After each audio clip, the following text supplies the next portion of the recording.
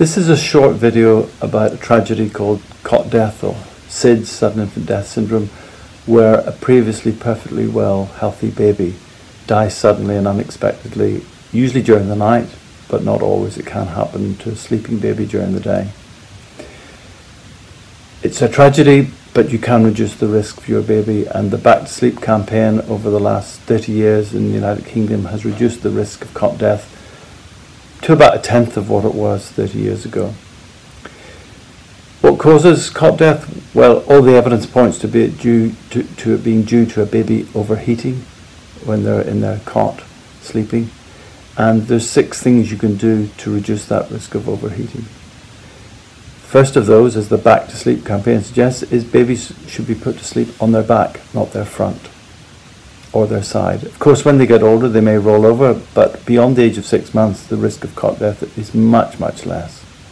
Secondly, keep the room temperature between 16 and 20 degrees centigrade using a thermometer on the wall or a thermostat.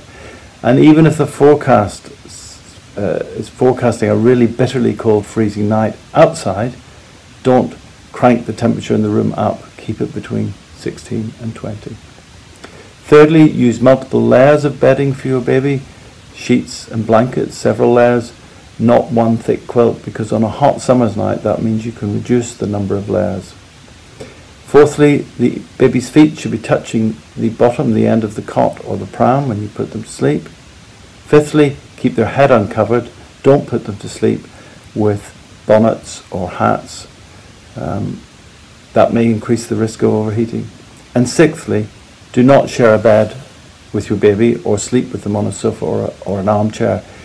You may roll over on them, but you may also cause them to overheat because of the heat from your body being too close to them and getting up close, and both of you falling asleep.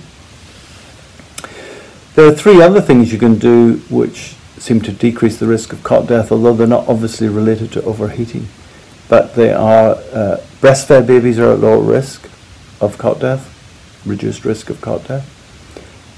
Babies of parents who don't smoke or don't take drugs or don't get drunk from alcohol, those babies are at lower risk of cot death. And finally, keeping the baby in the same room as you for the first 6 months of life is a good idea. It will reduce your anxiety. Listening on a monitor can be, you just stay awake all night. And that first 6 months is the highest risk period for cot death, so keep the baby in the same room as you, but not in your bed, in their Moses basket, in their cot, in their pram. If you follow this advice, then you can greatly reduce the risk and hopefully avoid your baby being one of those tragic cases of cot death that fortunately very rarely now, but still occur occasionally in the United Kingdom. Thank you.